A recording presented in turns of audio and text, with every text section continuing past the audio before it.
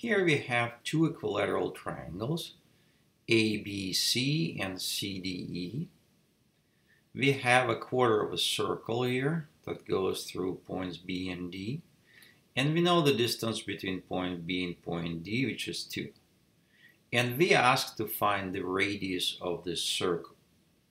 The trick in solving this problem is to continue drawing line BC until it intersects the circle at point F. And the next thing we want to do is to connect point D and F. Notice that DF is at 90 degrees to CE.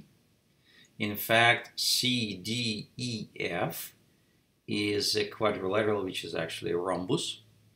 Notice that angle C here, ACB, is a part of equilateral triangle, so it's 60 degrees. The angle ECF right here is a vertical angle to this 60-degree angle, so it also has to be 60 degrees.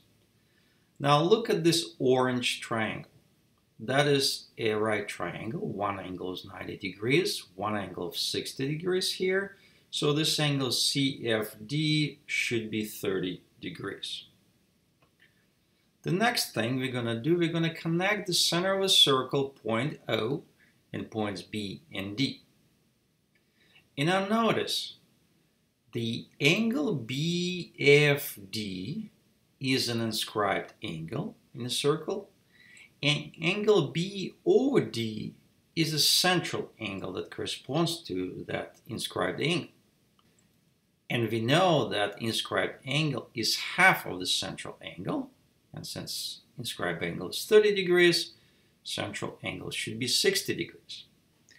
Now notice that BO and OD are radii, so BOD is an isosceles triangle, which has a 60-degree angle, and therefore it means that the rest of the angles are also 60 degrees, and we are dealing with equilateral triangle.